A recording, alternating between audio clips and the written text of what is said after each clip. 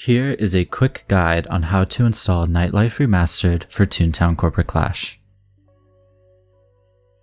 First, this is assuming that you have already downloaded the content pack. If not, you can find it from contentpacks.net, link in the description. After you've downloaded the pack, you'll want to unzip it. Then, you'll want to open up the folder, open it again, and you'll see a bunch of files. You can look through these if you want, but the important thing here is the folder named Content Pack. Inside here are all of the files you need, so just go ahead and highlight everything here and copy it. Then you are going to want to open up your Corporate Clash launcher. Make sure you're logged in, then click this gear icon in the bottom right. When this small window pops up, click the Open Game Directory folder button. After clicking it, a new window should pop up. You'll want to click Resources and then Content Packs. Finally, just paste the files from earlier into here, and you're done. When you launch the game, Nightlife Remastered should be active. Now I'll quickly explain what each of these files do so that you can choose which files you want to keep and which you want to remove.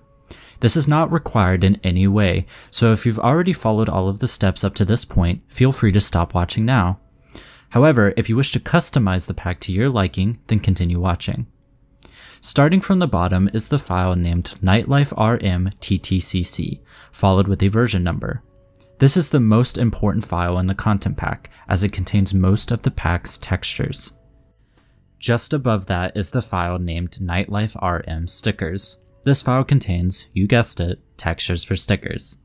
The reason why this is separated from the rest of the pack is due to the fact that content packs that edit stickers will break anytime a new sticker is added to the game.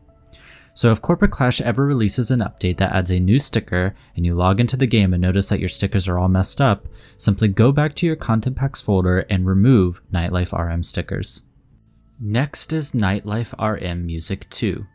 This contains a large amount of the pack's music. Music in this file consists of gag shop music, elevator music, cog facility music, cutscene music, cog battle music, and more. Do note that Instance Manager music is not changed in the pack, but Street Manager music is. So if you prefer the vanilla Corporate Clash music for cog battles and such, feel free to remove this file from your Content Packs folder.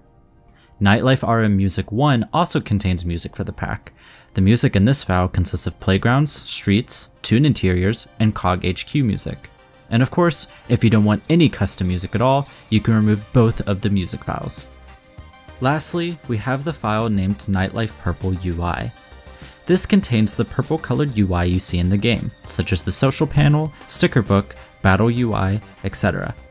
In the future, I plan to release a content pack mod that allows you to choose between multiple different UI colors, allowing you complete customization.